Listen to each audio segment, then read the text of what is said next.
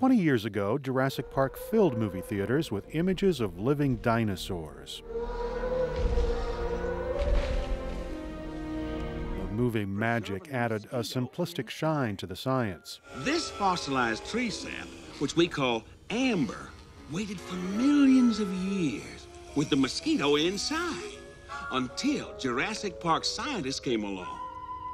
Using sophisticated techniques, they extract the preserved blood from the mosquito and, bingo, dino DNA. Real science wasn't quite ready then, but now researchers have developed enough tools that the idea of reviving an extinct species isn't so far-fetched.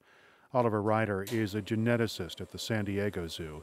He looks after arguably the zoo's most valuable collection. So this is the room that holds the tanks that comprise the frozen zoo. This one holds the living cells that are in suspended animation. Nitrogen freezes tissue samples from about 10,000 individual animals. They represent about 1,000 distinct species. But if there's one thing you could save, it would be living cells. Cells are fundamental units of life. They are able to replicate themselves. All organisms start their lives or live their lives as a single cell. Each cell contains a complete genetic blueprint. Ryder says these tanks hold the potential to change the evolutionary path. Right now, the collection only has tissue from one extinct species, a bird from Hawaii, but it might be the only hope for another species that is rushing headlong toward extinction. We have cells from 12 northern white rhinos here. There are only 7 alive on the planet. We have their cells, and we have cells from unrelated individuals and their parents that predeceased them. Ryder says those cells could be the key to keeping the rhinos alive or even bringing the species back after the remaining animals die. That's territory the Zoological Society's Michael Mace is familiar with. The Society's curator of birds helped the California condor fly away from extinction in the 1980s. That 22-bird condor population now has nearly 400 birds. If we're working with species like condors that have a very finite gene pool, the ability to recruit genes from museum specimens, for example, could change the playing field genetically. Tapping into a new source of genetic code would be like finding an undiscovered population. It increases genetic diversity and it boosts chances for species survival. We have a planet that every day another species is lost.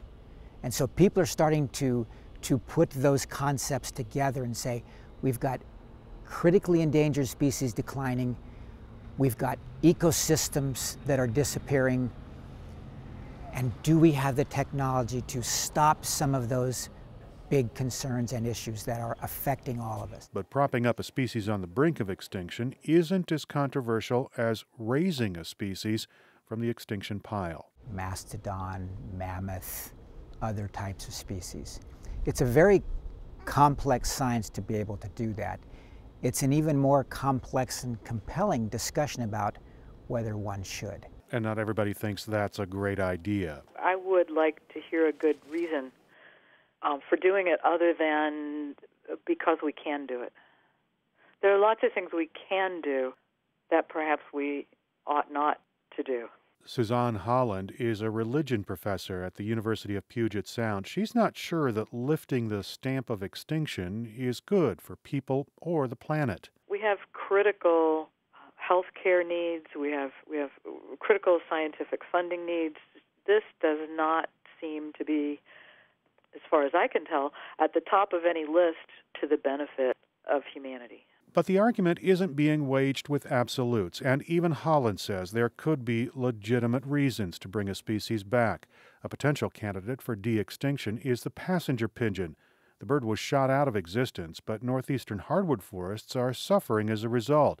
There's a push to bring passenger pigeons back so they can distribute the seeds crucial for the forest's survival. Geneticist Oliver Ryder says some scientific issues still need to be worked out, but many tools are already in place. The possibility of cloning has been around for over a decade. The possibility to induce pluripotency, that is to make skin cells into stem cells, has been around for 4 or 5 years. what's energized this discussion has been bringing back extinct species. Oh, perfect timing. I'd hoped they'd hatch before I had to go to the boat. Henry, why didn't you tell me? I insist on being here when they're born. The science may be catching up with the science fiction, but researchers are still debating the ethics of de-extinction. That discussion will more than likely write the story. Eric Anderson, KPBS News. Push. Very good.